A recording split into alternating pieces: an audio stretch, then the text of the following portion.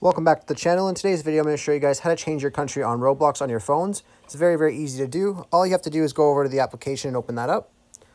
Once you open up the application, you want to go to the bottom right corner where you see the circle with the 3 dots. You're going to click on that. And then you want to scroll down here until you see Settings. Click on Settings. And then at the very top, you'll see Account Info. You want to click on Account Info. And then when this loads up, you want to scroll down and you'll see under Location, you can click on that. And then here you'll be able to change your location on the Roblox application. Once you're done choosing your country, you can go ahead and click on Done.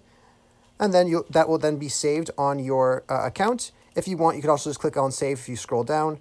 And that will give you an extra precaution that it's saved. Otherwise, you're good to go. I hope I was able to help you guys out. If this was helpful, be sure to leave a like on the video and subscribe for more. Thanks for watching.